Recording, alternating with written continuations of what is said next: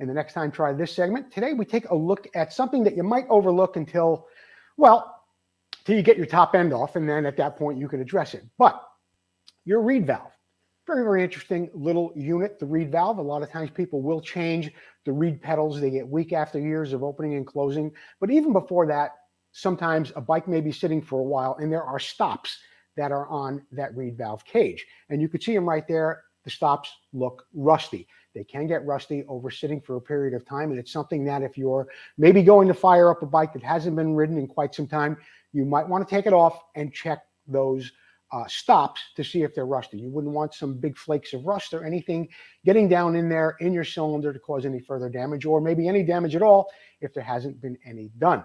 So you always want to check that. In the next picture, we'll look at how a reed valve should really look. They're nice and clean. The stops are absolutely mint and perfect. And you've got those 4 little screws up there. Actually, there's 8. There's 4 on that side. There's 4 on the other. Some only have 2. Some have 4.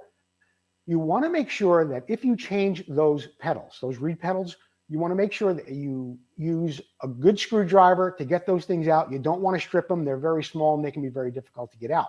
Also, when you put them back in, because they are so tiny, a lot of times you can't get a good bite on them with a screwdriver. You might want to put a little Loctite on those screws when you put them back in. So replace the pedals, make sure you got a good set in there.